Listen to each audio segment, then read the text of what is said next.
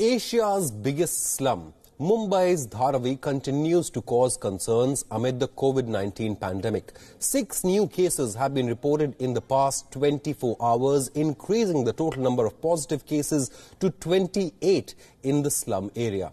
In just 11 days, Dharavi's death toll has now risen to 4.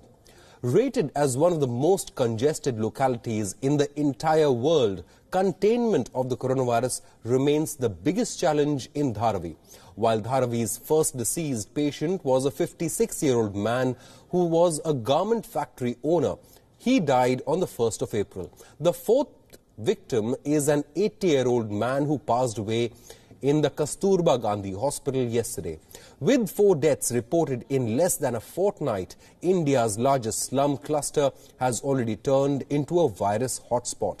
And now, as a proactive measure, the BMC, or the Mumbai municipality, has set up health camps where positive cases were found.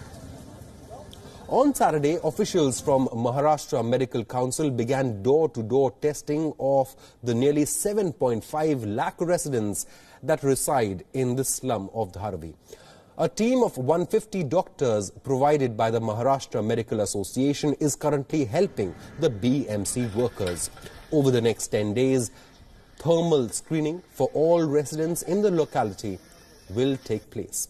Those who exhibit symptoms or have any contact history with suspected patients will be taken to a quarantine facility in Mumbai's NSCI Sports Complex located in Worli. A sanitation tent has also been erected outside the Dharavi police station for policemen on COVID-19 lockdown enforcement duty. It was on Friday that the government deployed State Reserve Force in the slum cluster to assist the Mumbai police. Moreover, drones will be used to enforce strict lockdown in the region and also to spray disinfectants.